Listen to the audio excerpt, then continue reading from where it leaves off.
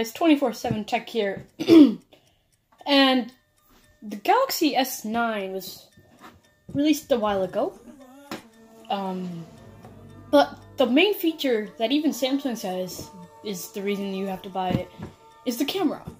The camera is apparently reimagined, and I certainly think so, because I really wouldn't be doing a whole review on that if I didn't really like it enough.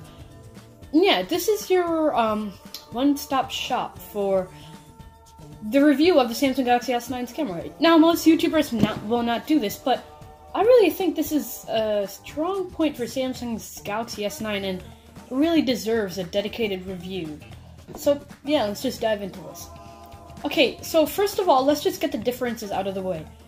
You want to go for the Galaxy S9 Plus if you want the best camera. That's it. That's plainly it. Now, by no means will you get a worse camera on the Galaxy S9, but the S9 Plus is the way to go for the camera. So, I'm just going to be talking about the S9 Plus this whole way. But do notice that only the bokeh features, dual OIS, and, well, yeah, basically that. I'll tell you I'm just going to talk about the S9 Plus in general, okay? Now, first, let's kick it off with the dual aperture. This is one of the best features. It can switch aperture that, when dedicated, when you have, let's say, a better lighting situation, like this lighting, it will switch to a f2.4, but let's say you had a low lighting situation, like maybe, I don't know, a sidewalk or something like that in the night, it can switch to f1.5 mode. So there's two modes, f2.4 and f1.5. f1.5 is for the low light shots and everything. f2.4 is for the brightly lit shots. And that's really nice because low light photography improves by a lot, I tell you. And dual aperture is installed on the rear camera, the only one for the S9, and the rear wide camera for the S9 Plus. The first one you see, there's two lenses on it, and the first thing you see on the top, that's the one with dual aperture. Let's just say these pictures look absolutely phenomenal. Okay, low light photos with noise reduction. That's one of my biggest complaints on the Galaxy Note 8. Of course, if I use the flash, the noise reduction stops a little, but it's still there. That's the point. It's because of the aperture, it comes out clear and it's awesome. That might be a really good thing, but I sort of take pictures a lot. I usually take pictures of scenery and all that type of stuff, but still, it would still help me, definitely. Because f1.7 is a good fixed aperture, I could say, for low light and stuff, but when you get a really brightly lit shot, I think an f2.4 lens would definitely improve it. So it can get out. And this is a feature which really boggles my mind. Super slow-mo. Tackling Apple's, 1080p video in 240 frames per second? Nah. HD resolution. 960 boggling frames per second. They're going all out. They beat the Pixel 2 with the low light shots and everything. I'll come to why they beat the iPhone 10 later. And they also beat the iPhone in general with the super slow-mo. So Samsung this year, I think they got the camera segment down. Like right now, comment down below what you think this will get in a DxoMark rating. I will comment down below what I think they'll get, so you might want to scroll down in the comment section to see that. It can only do a 0.2 seconds of recording approximately, but it's not like a full thing because that would just take too much memory. So if you did it for like a long time, but that 0.2 seconds extends to 6 seconds of playback. That's 30 times the amount. God, that's so good. Oh my god, that's awesome. And plus, I thought it would be in like 360p, 480. No, it's at HD resolution, so I'm guessing 720, maybe 1080. Don't know. But they also did improve the other one, so I think there's 1080p, 240 frames per second slow-mo video. So, God, this camera is awesome. The only other thing which I would say they really improved is probably the AR, the AR emoji, augmented reality, all that stuff, and the performance. But that's sort of a normal thing. Oh my God.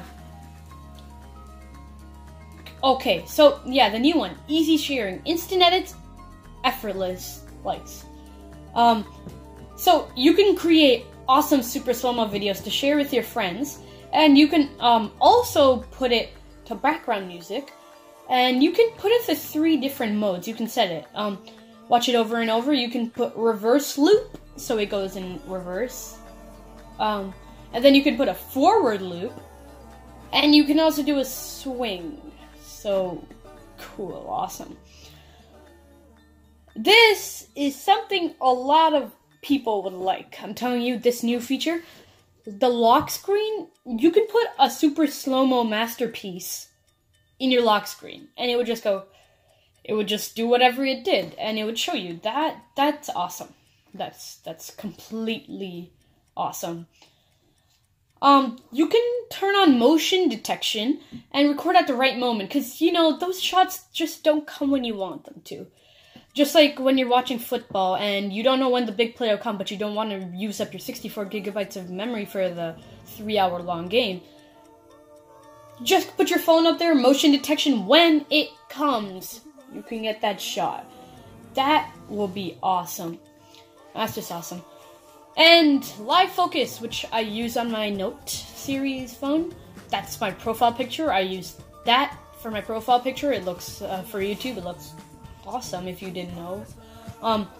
But live focus has now bokeh filters. It's not exactly like Apple's, it's not Apple's portrait lighting system at all. But it's so pretty good. Not that great. I don't see myself using it a lot, but you can, like, if there's a light in the background, or it just pops. Like, you can put, like, if it's a party and you have like a bunch of lights behind you, with none, they just appear like normal circle lights. But you can set it to different types of things. So rabbits, aeroplanes. Don't ask me why you would do that. Twinkles, hearts, butterflies. I don't know, anything that you want. A note, like a music note. So I don't know if you use that. Okay, good for you. But I don't see myself using that. Wow, this review has gotten a lot. That's how good this camera is. There's so much to talk about it. Dual OIS on the S9 Plus, which is really good. I've tested on my Note 8, and normal OIS on the Galaxy S9. And finally, a Pixel owner kept talking to me about this. They're like, oh, I don't need a bunch of storage because I can store all my pictures on Google Photos. I'm like, I have 50 gigs, I think that's enough.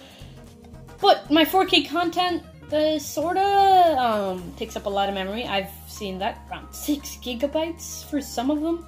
Like, I think my Huawei Mate 10 Pro video was like 6 to 7 gigabytes. Because it was a 16.5-minute long video with just a lot. Now, Google Photos, unlimited storage. Awesome. It's really good. Free storage at high quality. So 4K, if you put it in at 4K, you get it in at 4K. And even super slow-mo in the same quality, the HD resolution.